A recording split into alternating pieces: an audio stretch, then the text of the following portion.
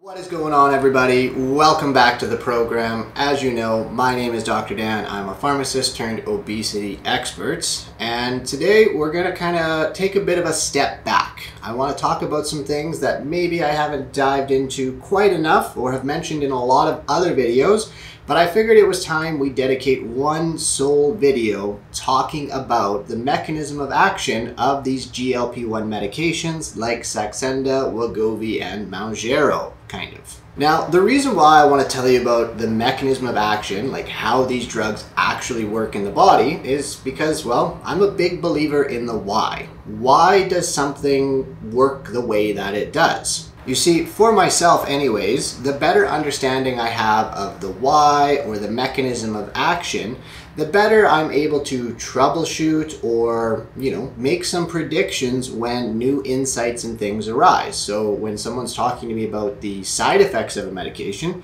well, hot damn, if I know how that medication is working and where it's working at, then I can figure out what is the mechanism and what potentially is going on there. For another example, if we look at the bad drivers that, don't really know how to merge onto a highway and they expect that big fifth wheeler that's coming up behind them to go from 110 kilometers an hour to like 80 kilometers an hour, some people might think, well, they are there to annoy you, to allow you to practice your swear words and stuff like that.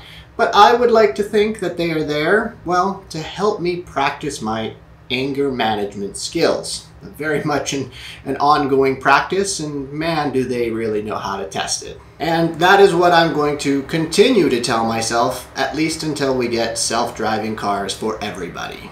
So with that in mind, I wanted to create this video on the GLP-1 medication, Saxenda, Ozempic, you name it. I want to talk about how these drugs work, how they help us to lose weight, and ultimately how we can know and understand some of the side effects that come with them. So let's get into it.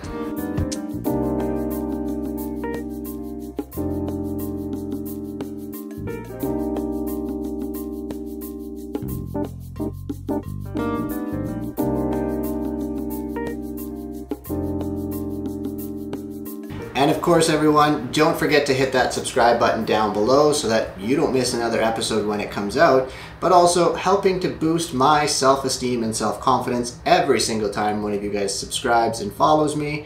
Of course, check me out on my other channels at The Official Dr. Dan. We are on the Tik, the Talk, the Gram, the Book, the Tweets, you name it, we are out there. I post more daily and regular content there, so if you have some questions and stuff like that, definitely post them down there. As well, check out my website, healthevolved.co, where you can book a free consultation with myself and we can see if you're a good fit for our program. Wegovy, Saxenda, Ozempic, Trulicity, Victoza, and Mounjaro. Well, kind of Mounjaro. Mounjaro is like slightly different in some respects, which I'll address in a future video.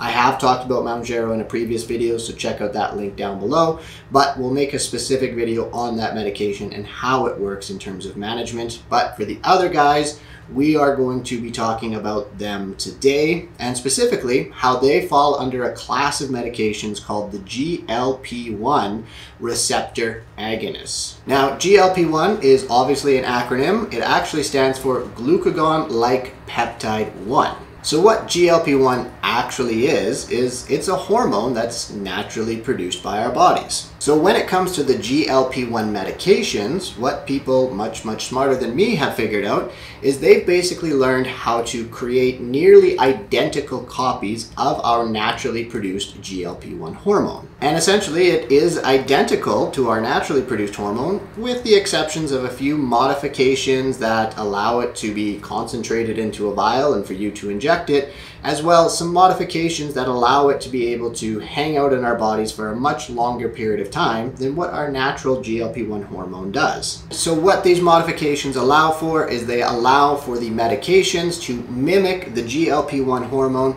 and to continuously exert the effects that the natural GLP-1 hormone already produces within the body. Now, believe it or not, the GLP-1 medications have actually been around for quite some time. The first GLP-1 medication to come to market in 2005 was called Byetta or exenatide. It was brought to the market for the management of type 2 diabetes. Some of you may have been on it, some of you might have seen it at some point in time. It really is not prescribed anymore since better options such as Ozempic, Trulicity and such are on the market now and have kind of pushed those first generation guys out of the scene. If we include all of the pre-approval research and data and information that we have collected on these medications, we essentially have a good solid 20 plus years of experience in working with the GLP-1 medications. Unfortunately, as with all things that come to the complexity of the human body, we have a pretty solid understanding of, the various things that the GLP-1 hormone does, but we don't know exactly everything. So today I'm going to review what we do know and some of the kind of maybe not so well-known stuff. To start off, let's talk about how the GLP-1 hormone helps to manage our blood sugars. First up, it gives our pancreas a nice little massage. At least this is kind of what I would imagine it's like. It's kind of massaging the pancreas. And you can kind of think of this massage of our pancreas like the massage you might get at a nice, beautiful tropical destination, and not the painful and soul-crushing deep tissue massage that my therapist will inflict on me every few months. So basically I don't fall apart entirely. Anywho, what the pancreas does is it produces insulin. Insulin helps to bring our blood sugar levels down. So if our pancreas is getting a nice massage from the GLP-1 hormone, what that's going to do is allow the pancreas to produce more insulin and bring our blood sugar levels down. Capiche? You got it? Clear as mud? Maybe, maybe not. Anyways, the second thing that it does in helping to manage our blood sugar is that it has a chat with our liver. Now, why is chatting with the liver important? Well, our liver naturally produces sugar. So when our blood sugar levels are low and just keeping our blood sugar levels at a nice steady rate, essentially, the liver will produce sugar to basically keep the rest of our body in tip-top shape and running as it should. However, in conditions like diabetes or insulin resistance, the liver can get a little bit carried away in terms of the sugar production. And therefore, increased sugar production means increased sugar in the blood, which then elevates your blood sugar levels. And I assure you, the liver means well. It's doing the best that it can. It's just getting some improper signaling. And so that's where the GLP-1 hormone comes in, is it has a little chat with the liver and tells it to calm the F down. And once it has this little chit chat, ultimately the sugar will then shut down or bring down the level of sugar production. And at that point in time, what happens is your blood sugar levels will come down in conjunction with the extra insulin that is being produced by the pancreas. So that's managing our blood sugars, but what about weight loss? And of course, I have saved the best for last. First up, what the GLP-1 hormone and GLP-1 medications do is they slow down digestion. Similar to a bad driver that doesn't know how to merge into rush hour, it will ultimately slow down digestion like the bad driver will slow down traffic. So, the food that you eat ultimately moves more slowly through your GI tract. And so it sits in your stomach for a longer period of time, it sits in your intestines for a longer period of time. And what this ultimately causes is you get more of a sensation of feeling full. Now, the bad thing about this is that, well, if food and stuff like that is not going down at a good steady rate and it's going more slowly, the portions and stuff that maybe you ate previously, or if you happen to be really enjoying some food and you overeat on that food, when it has nowhere to go in terms of going down, well, the only way it's going to go is back up. And so this effect essentially can cause one of the main side effects, or contribute to one of the main side effects that comes with the GLP-1 medications, which can be nausea, in rare instances vomiting, especially if you overeat or overconsume, and also it can lead to constipation because things are not moving as quickly through the GI tract, so we get slowed down a little bit and we can get some gridlock. Now, to manage these side effects and such, if you're experiencing them at all, or if you're concerned about experiencing them, check out my previous videos. All the links are down below. I've gone over how to manage the nausea, the vomiting, the heartburn, the constipation, the diarrhea. If it's been a side effect that's been there, I have essentially talked about it. Maybe not all of them, but pretty darn close. Now, the final thing that I want to mention here in terms of this slowing of digestion is that, kind of like the bad driver and kind of like gridlock and rush hour, eventually things will start moving at a normal speed. So we really consider this a side effect that will eventually go away. And this actually isn't the main way that it helps us to manage our weight, because your GI tract will eventually pick up to its normal speed and you'll be able to consume and eat more food and not have the aspect of nausea and really that huge increase in fullness and such. So that leads me to my second point on how the GLP-1 hormone and medications ultimately help us to manage our weight, especially into the long term.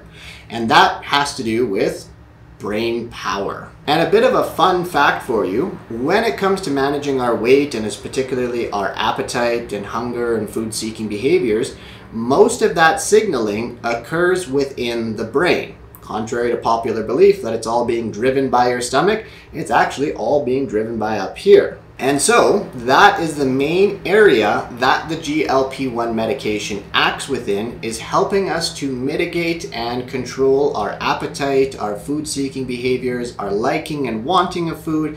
It essentially is able to cross the blood-brain barrier and bind to the various areas, in particular in our hypothalamus, to help us regulate our appetite and such like that. Now, the ability to cross the blood-brain barrier is kind of one of the ideas as to why some of the medications, such as Ozempic and Wegovy, may be more effective than medications that are like Trulicity. Trulicity just can't get into the brain as well, it seems, and therefore doesn't have as great of a weight management effect. And so overall, the GLP-1 hormone and the GLP-1 medications are decreasing your appetite, they are increasing that fullness signaling, and they are decreasing your wanting and liking of food. And so you will be less likely, first off, to go and eat that cookie that might be in the break room. And even if you do eat that cookie, you're probably not going to enjoy it as much as you might have previously. Collectively, all of this together will likely lead to a decrease in your overall calorie intake. And if your calories that are going in are less than your calories that you're burning, you will lose weight. Hopefully that's kind of answered a few questions as to how these medications are working. For the clinicians and nerdy types, yes, there are definitely some more intricate details and specifics and stuff like that at various receptors. I could write article after article on all the various mechanisms of action in terms of the details around that. However, for simplicity's sake and just for the general understanding, these are kind of the main things that the GLP-1 medications are doing within our bodies. Overall, the GLP-1 hormone is a pretty cool little hormone. It's been really life-changing since we've discovered it and how it works and all the benefits that do come with it.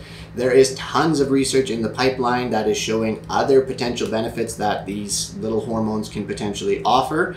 And really, we're on a really cool track to really make some groundbreaking changes in terms of medication and things that are going to be coming to the market in the coming years for not only diabetes management, but also for weight management. Of course, I will do my bestest to keep you updated on all the above. And in the interim, again, don't forget to hit that subscribe button down below. As well, check me out on my other channels at The Official Dr. Dan, and you can check me out at my website, healthevolve.co, where you can not only sign up for my mailing list, but you can also see if you want to book a consultation with myself, and we can see if you're a good fit for our program in helping you with your weight management journey. So until next time, my friends, you can leave your questions down below or shoot them to me on another platform. But I want you to always remember that small tweaks lead to massive peaks.